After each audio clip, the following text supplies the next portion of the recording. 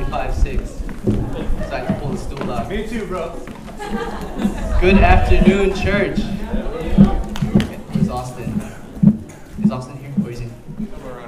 Well, that's a great reminder by Austin to let us know that we'll never be alone with God. And where's Madison? Madison, great job with the announcements. Sad to see you leave, but you'll be back soon, right? Thanksgiving or something. And Caden, there he is. Yeah, it is hard to keep an oath when it hurts, but you know, as long as it's for God, then should be no problem, right? Anyway, this is Young Gun Sunday. My auntie and uncle and my cousin came to visit recently, and I was just telling them before I left after dinner. I was just telling them that, oh, you know, I'm 29 years old, and my uncle was saying, oh, that's not old. But I was telling him, on the inside, I feel old. Like, and for those who haven't hit 29 yet, you'll learn. Anyway, let's get our Bibles open to Matthew 28.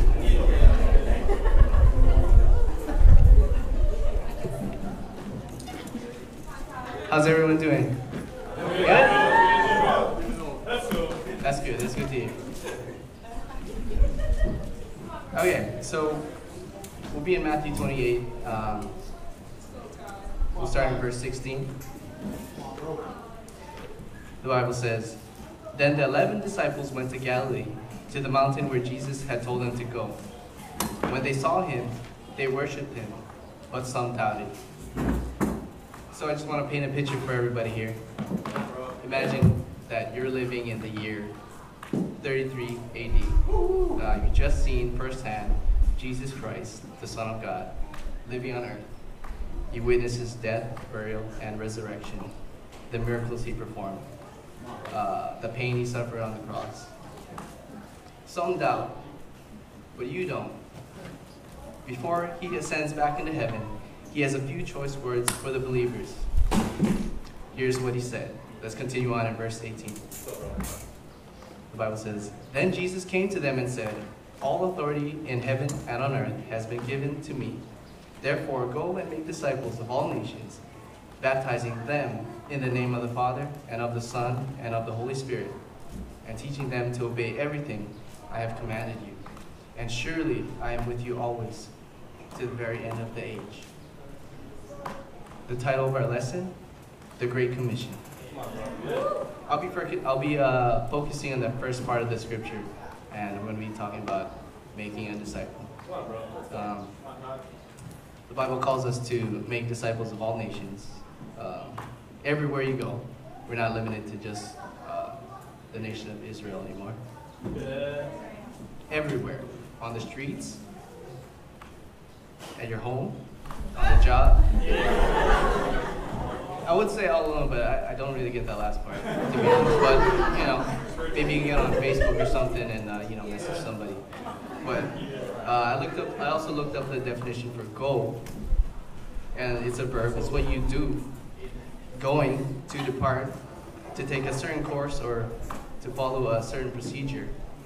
And Jesus, in verse 18, he tells us to follow a simple, certain procedure. Go make a disciple. Jesus used his authority on earth to call us to make disciples. Amen. And some of you might be asking, what's a disciple? Well, let's see the biblical definition. Let's go to Mark 1.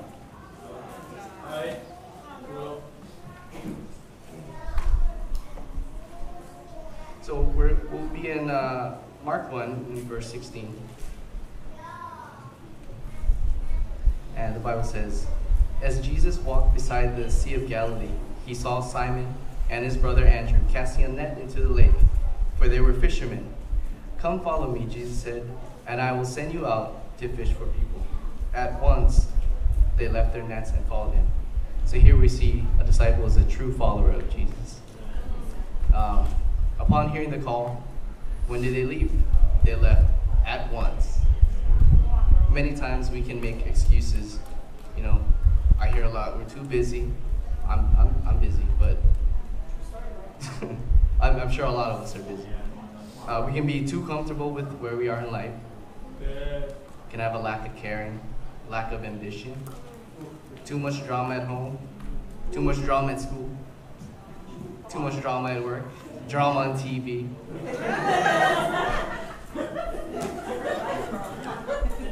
These fishermen left their jobs of fishing to fish for men.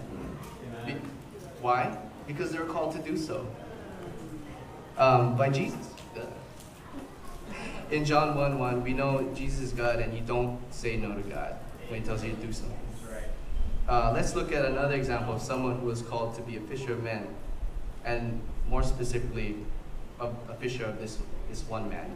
Let's go to Acts 8.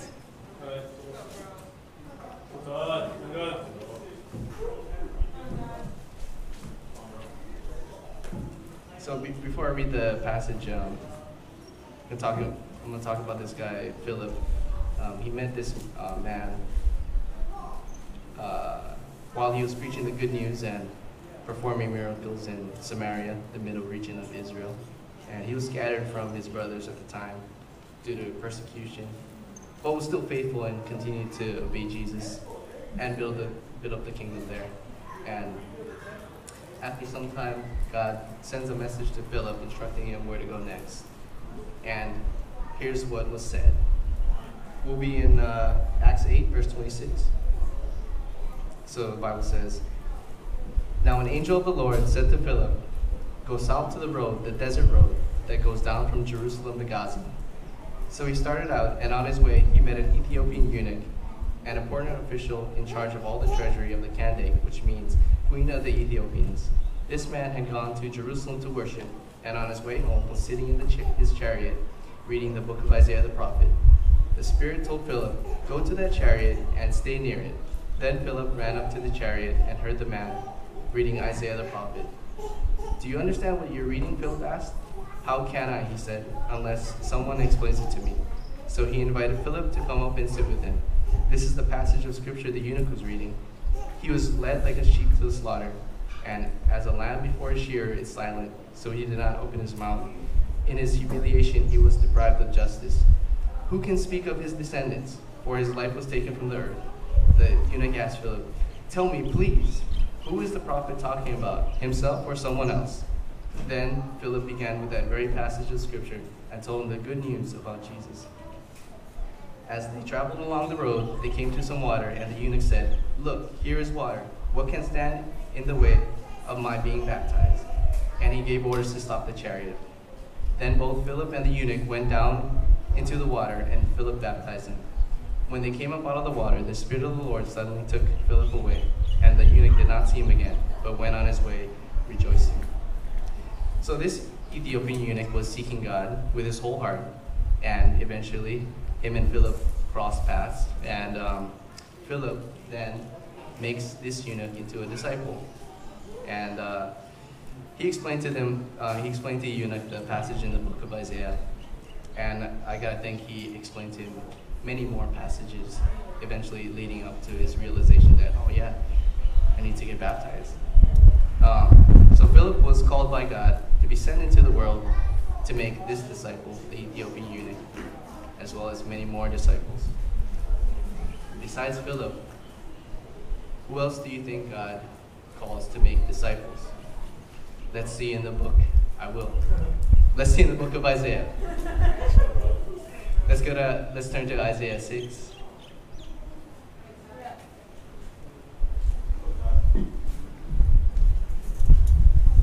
So we'll be in verse 8, and the Bible says, "Then I heard the voice of the Lord saying, 'Whom shall I send, and who will go for us?'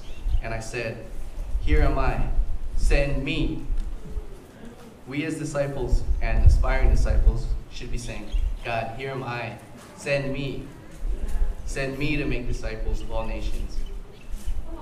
And after we're scattered, the next step would be to baptize them. And here to talk about baptism, our awesome brother, Hilo.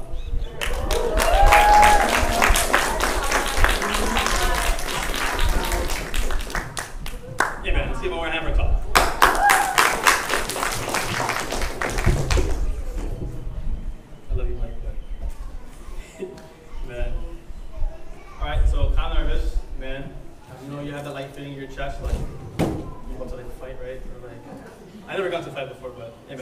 But anyways, so now's the time of a lesson. We're talking about baptism.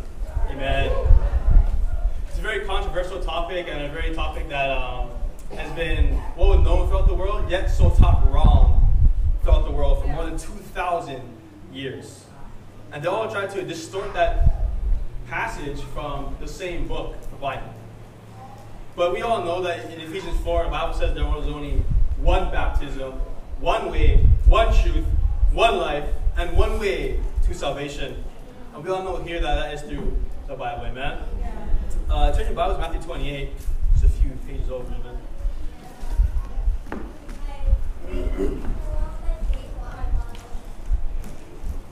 And you know, while we're there, who watched Nacho Libre? Alright, so there are quite a few people, so you guys know what I'm talking about, amen?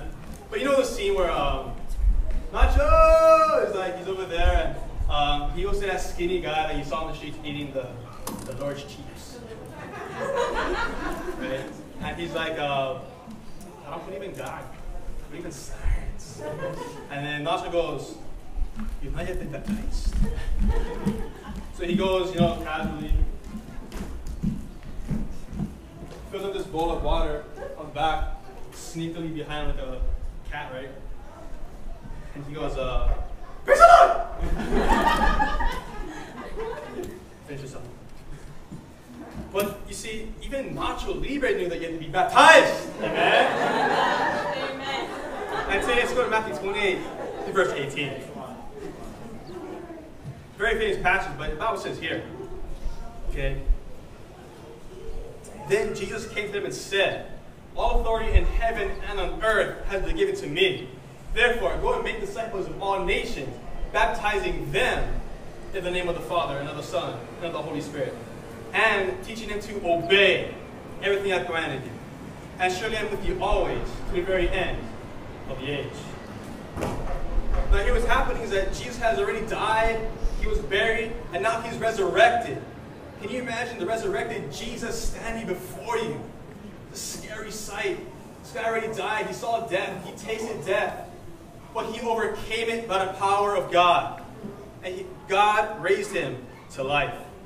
Can you imagine the power this guy is feeling right now? Dude, well, I'm about to tell you guys this. Dude preached about the kingdom of God for 40 days straight. How important is that? And in John chapter 3, Jesus says there's only one way to enter that kingdom of God. And that's to be born again, to be baptized. We call that water baptism. You know, verse 19, he says, go make disciples, like how Tal was saying. And after you make this disciple, you baptize them. So in this passage, what does Jesus want everybody to become? A disciple. But not just a disciple, a baptized disciple. Amen? You see, the Bible says here clearly you make a disciple, and then you baptize them. Right? Again, the importance of the baptism. And after you baptize them in the name of the Father, Son, and the Holy Spirit, then you teach them to obey if He's commanded us. Amen? The message was, and is, you must be baptized. And that's the title of my point. You must be baptized. Amen? Let's go to Acts chapter 2. You know, Jesus knew that was the only way mankind could be saved, was through being made to a disciple and then being water baptized. Now, Jesus is the Son of God, and actually He is God Himself. If God says so, there's no other way, amen? There's just no way behind that. I mean, you can't go wrong with that, right? Don't get baptized in milk. Baptized in some juice. You know, I love Gatorade, so it's baptized in Gatorade. It has water in it, right? Acts chapter 2, verse 36. Like here, all the apostles are, some prophecies being fulfilled here, and in the coming of the kingdom study, we have this list of prophecies that are being checked off as we go and study. And at this passage, we have the final prophecies being checked off. And remember now, in Matthew chapter 16, Jesus gives Peter, or Cephas, the keys to the kingdom of God. Not a physical building, but to the people, the disciples, the family of believers. Peter, over here, he addresses the crowd. He raises up his voice and he says in verse 36, therefore let all Israel be assured of this. God has made this Jesus, whom you crucified, both Lord and Messiah. When the people heard this, they were cut to the heart and said to Peter and the other apostles, Brothers, what shall we do? Peter replied, Repent and be baptized, every one of you, in the name of Jesus Christ, for the forgiveness of your sins, and you receive the gift of the Holy Spirit. Now, what happens at baptism? Well, we all know it's the point of salvation. That's the point where your sins are forgiven. Amen. Number one, your sins are forgiven, in verse 38. Number two, you receive the indwelling of the Holy Spirit, also in verse 38. And the Bible says in Romans 8 that those who do not have the Spirit of Jesus do not belong to Christ. Thus, this is very important. Number three, you're saved. You're saved. How awesome is that? It's pretty awesome. You know when you type that long essay and like you forget to save it? And it's like it's only a short 80-page essay and like you just, the power goes off all of a sudden. And you reboot everything and then wipe everything out. And it was due today because you procrastinated. What's with your head? But how refreshed would you be if it would have said, saved? Being saved is refreshing, amen. Number four, you were added to God's kingdom. Let's continue reading. Verse 39. It says, the promises for you and your children, and for all who are far off, for all whom the Lord our God will call. This promise is for everybody. Jesus wants all men to become saved. Hence, Matthew 28:18-20. Make disciples of all nations. Not just Jews. Not just Gentiles. All nations. Verse 40. With many other wonders, with many other words, he warned them and pleaded with them, save yourselves from this corrupt generation. Those who accepted his message were baptized, and about 3,000 were added to the number that day. Could you imagine? Do you have enough water for that? 3,000 people added to God's kingdom in that same day. At this point, there are 120 disciples preaching this word. And about 3,000 were added to the number that day. There are now 3,120 disciples in the kingdom of God. That's pretty awesome. It's amazing to see souls saved. You know, I just really appreciate Casey and Charity. And for those of you who don't know, they're being baptized 45 minutes after service. I think we all know that because we're here for announcements, amen. But just to see a soul added, I remember when I was added to God's kingdom, July 3rd, 2016. I was scared. Whoa, bro, why are we scared? It's the best thing. Yeah, exactly. Well, so, like, you know that feeling when your life is about to end? You think you're going to die? I was like, I'm going to die. And Nate Carr was preaching the lesson. He moved to walk with me. He was preaching the lesson. I'm sitting in front like, my heart's like, 120 beats a minute right now. I don't want to do it. And he's like, oh, can I only get baptized? I'm like,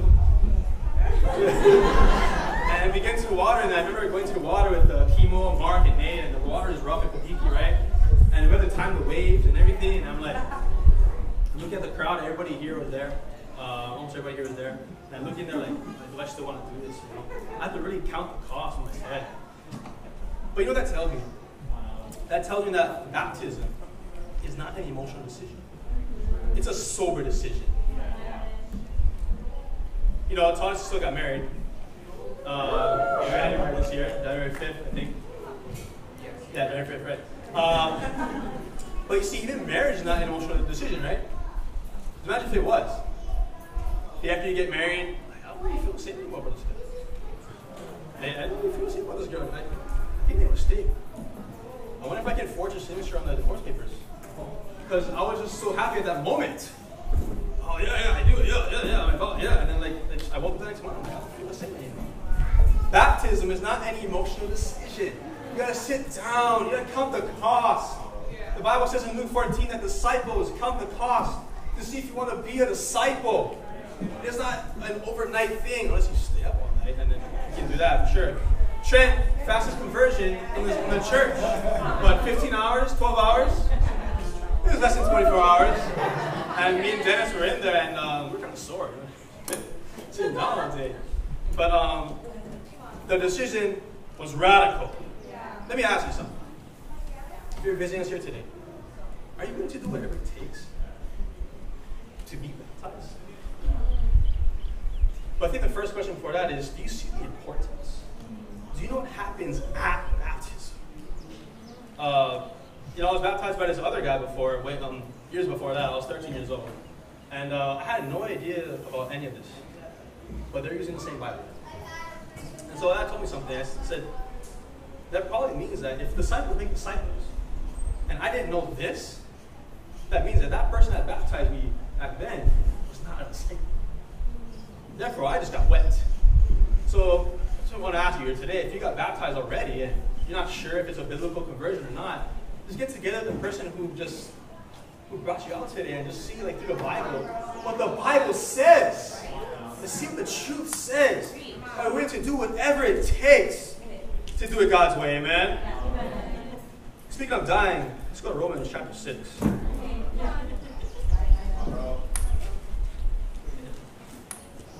You must be baptized. It's a must in there, not a should, not a can. You must be baptized. Romans 6, verse 1. It says, what shall we say then? Shall we go on sinning so that grace may increase? By no means. We are those who have died to sin. How can we live in it any longer? Or don't you know that all of us who are baptized into Christ Jesus were baptized into his death? We were therefore buried with him through baptism into death, in order that just as Christ was raised from the dead through the glory of the Father, we too may live a new life.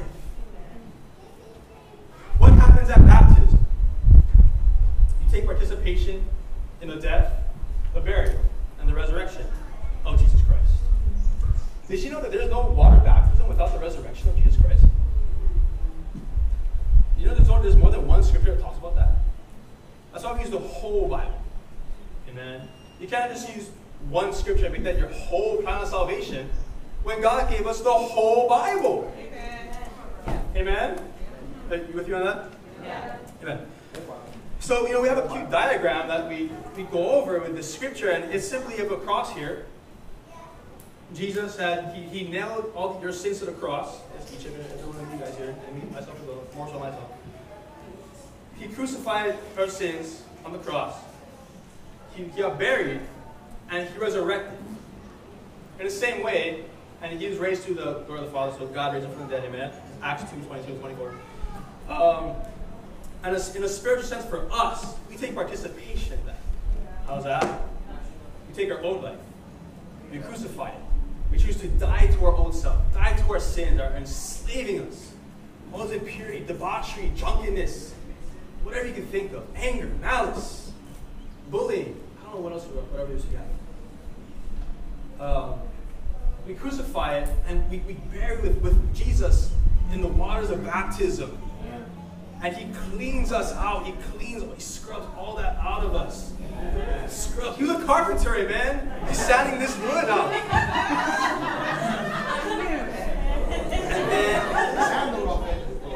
And then when you come out of the water, you're raised to a new life. You're not living the same life anymore. You're not enslaved to the same sins anymore. You're a slave to God. Amen. If you're a visitor today, I have one challenge for you today. Get in the water. Someone might ask, after baptism, now what? Well, Trent, talk about that. Thank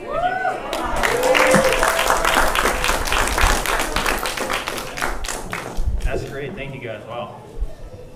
Well, thanks, Todd, for showing us what the Bible says about making disciples, and of course, this great commission that we have to go and to make disciples for all nations. That includes everybody. And Kyle, thank you for just cutting through that Gordian knot with the sword of truth. Amen. Gordian knot is a knot that's so entangled you can't even get it undone. You have to cut it.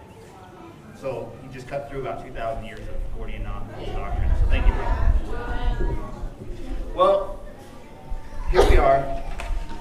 The third point of the Great Commission, which is to teach to obey. Teach to obey. Many churches out there teach a great number of things.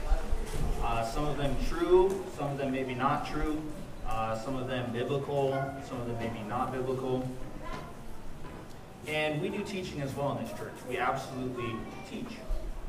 But we do more than just simply teach the word. We teach obedience to the word. You know, this is what sets us apart from different churches. You know, there are churches out there that teach correctly on discipleship, on repentance, what it means to be a follower of Jesus. But maybe they don't teach everything else. There are churches out there that teach baptism correctly. That baptism is the point where your sins are forgiven and you receive the gift of the Holy Spirit. But maybe they don't teach some other things correctly. You know, we really are a whole Bible church. We're not just a red letter church.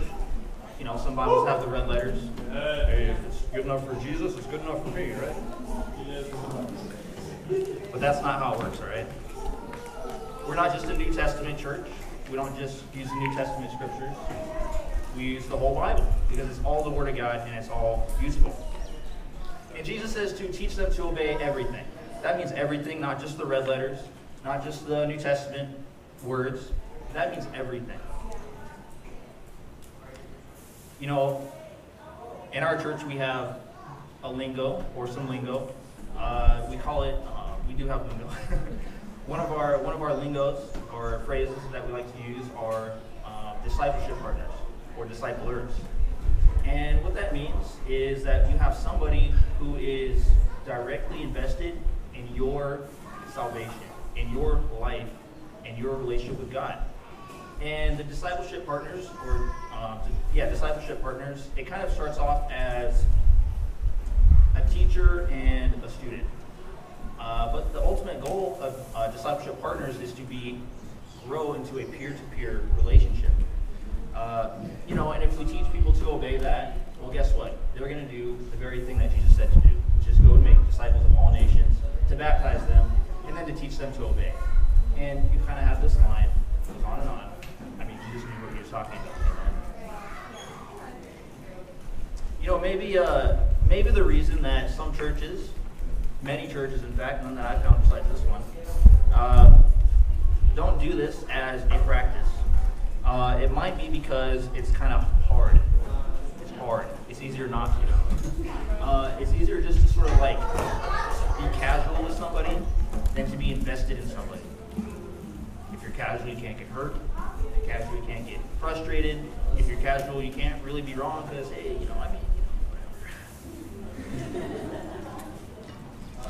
but you know, true discipleship and teaching people to obey everything requires correction.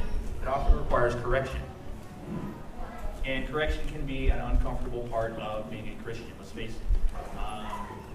Not everyone, I'm not going to do a show of hands because somebody's going to be smart, but not everyone loves correction, amen. And I know this from being in discipleship partner relationships. I know this from being an usher. Oftentimes I correct people on ushering things, and they're very nice about it, so thank you, but they don't like it, I'll tell you what, but it's necessary, because if we're going to do it, we're going to do it right, because we're doing it for God, amen. Correction. Let's open up to Proverbs chapter 12. And when you get there, I want everyone to read this. Proverbs chapter 12, and when you get there, I want you to silently read to yourself Proverbs chapter 1. Proverbs 12 in verse 1. Everyone read it.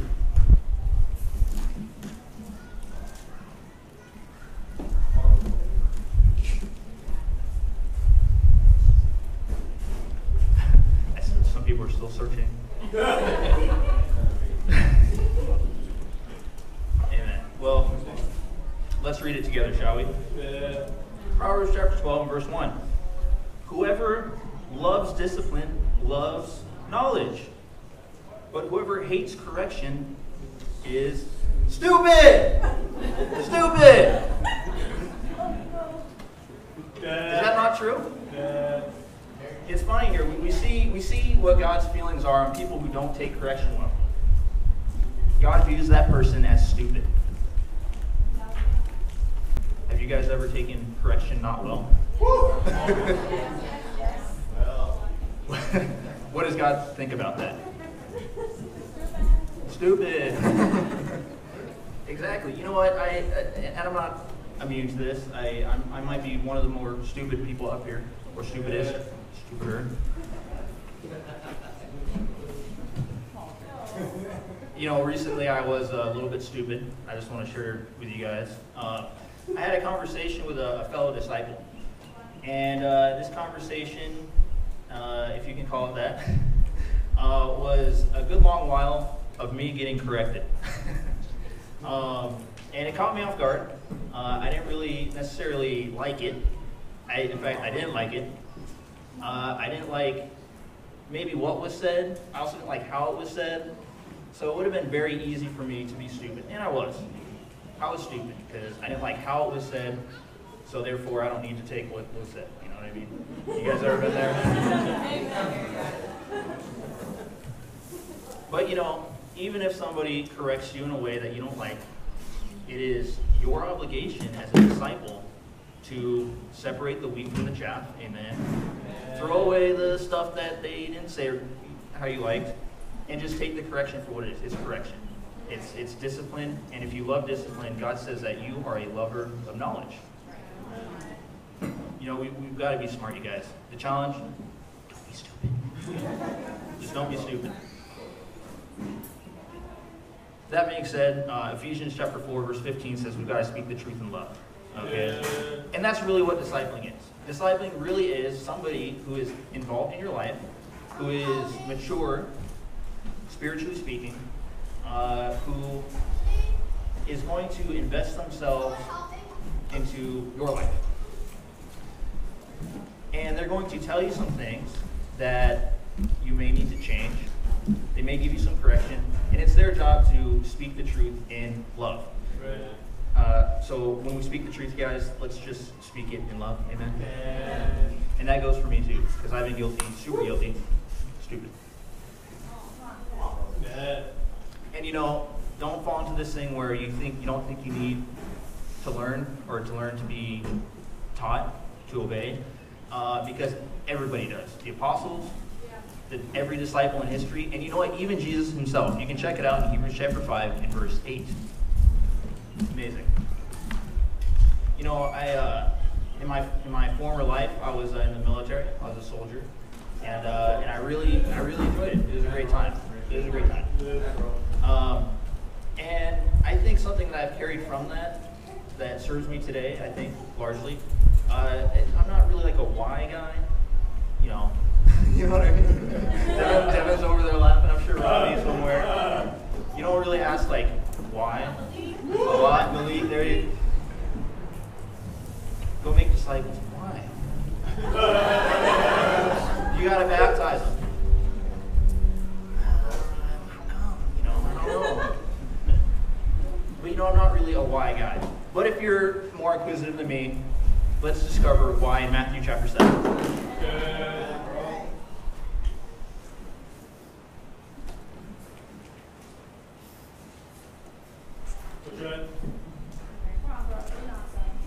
Thank you. In Matthew chapter 7, we'll be in verse 24.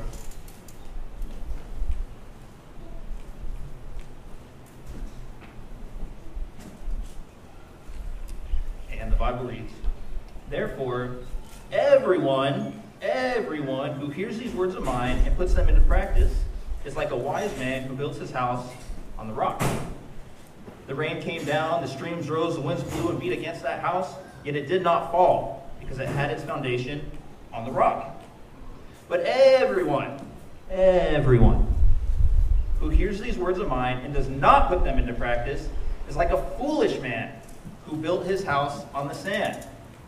The rain came down, the streams rose, the wind blew against that house, and it fell. It fell with a great crash." That's embarrassing. You know, if somebody sees you building your house on the sand, don't be stupid. You take that correction. Somebody comes up to you and says, "Hey, I want to talk to you about your finances. I want to talk to you about your commitment." Let's talk about your attendance. You know, you're pretty gone. You're pretty absent. Your Bible knowledge. Listen, you've been a disciple for a long time. And you don't know the basics. We got to talk about this. Let's talk about your evangelism. I want to talk to you about your work ethic. I want to talk to you about your priorities, your time management. You guys, don't be stupid. And what does that look like? What does it look like to be stupid? I mean, just imagine this guy, right? He's building his house on sand. And the wise guy, he's not just a wise guy, he's a nice guy. So he walks by and he says, hey man, you know there's some rock under there if you just dig. And the foolish guy says, hey man, how about you just mind your own business? Let me build my house, and you just stay out of it. How's that sound? You want to talk to me about my money? Who are you? It's my money. That's between me and God. You stay out of it. You question my commitment? I mean, I know I'm not there all the time, but God knows my heart. Or maybe, hey, let's talk about your evangelism. Okay.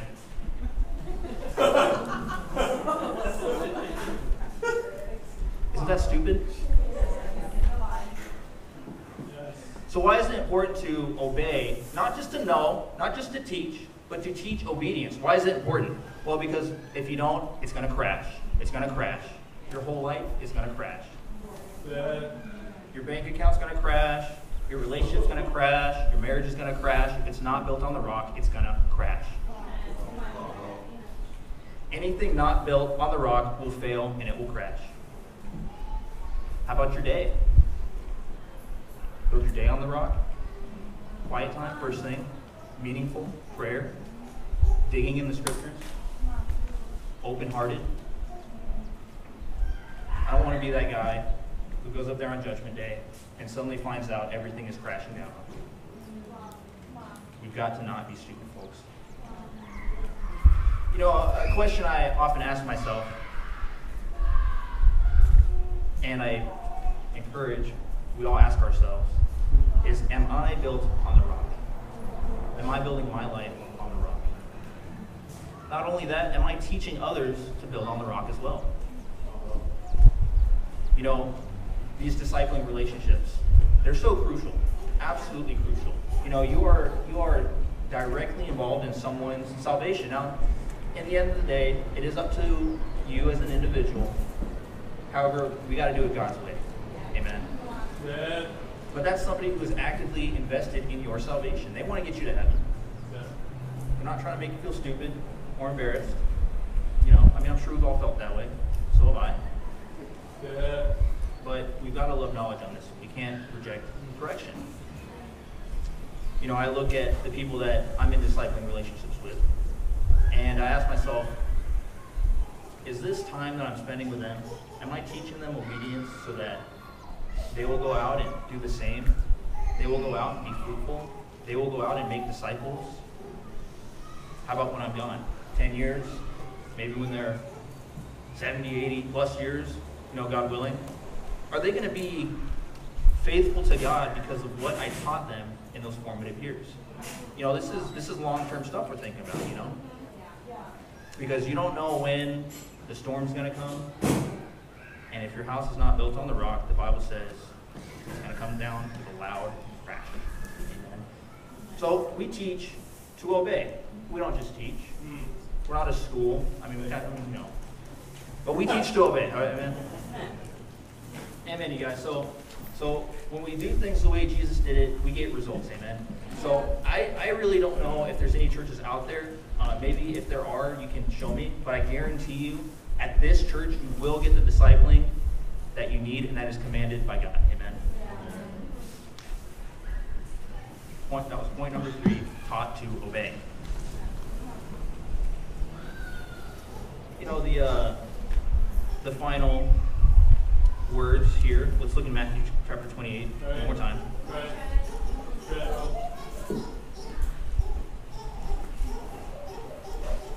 Matthew chapter 28, verse 20, and the last sentence there. It says, you do these things, and surely surely I'm with you always, to the very end of the age. You see, when we are doing the things that God requires of us, He is absolutely with us all the time. And we live in such a time and a place where we can really, that guy over there can go be a disciple. I mean, I can just walk up to him. And there's no fear of retaliation. Okay, so here's a saying that I like. And many of us have heard this. How many people have heard the saying, freedom isn't free? Freedom isn't free. That's a term that, or a phrase or saying that is often used in cooperation with our military. It really means that the freedoms that we have in this country, and I know it's Hawaii, it's mixed feelings, but whether you're grateful or you're ungrateful to be an American, there are many freedoms that you enjoy today that a large percentage of the globe do not get to participate in. Freedom of speech, freedom to defend yourself, freedom to practice your religion, freedom to vote, freedom to participate in the free market. A lot of these countries outside the U.S. actually do not let you do these things. You are actually prohibited by the government from doing that. And freedom isn't free means that wasn't just given for nothing. Somebody died for that. People have died since the founding of this nation up until the present day so that we can enjoy these things. Comes at a cost. I love the, New Hampshire state motto, live free or die. Live free or die. That's a state motto. And as great as American freedom is, as much as I love it and I'm proud of it and appreciate it, there's a different kind of freedom available. And it's not just for Americans. It's freedom for everyone. And it's freedom from sin. It's freedom from guilt. It's freedom to have joy, to have a clear conscience. It's freedom to even dream beyond this life. That freedom did not come for free. Someone had to die for your freedom, and that someone is Jesus Christ. Before we take the communion, I want to share with you guys one final scripture in 2 Corinthians chapter 5.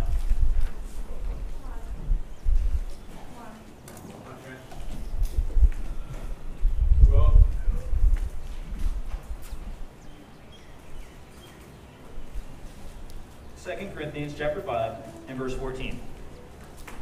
For Christ's love compels us, because we are convinced that one died for all, and therefore all died.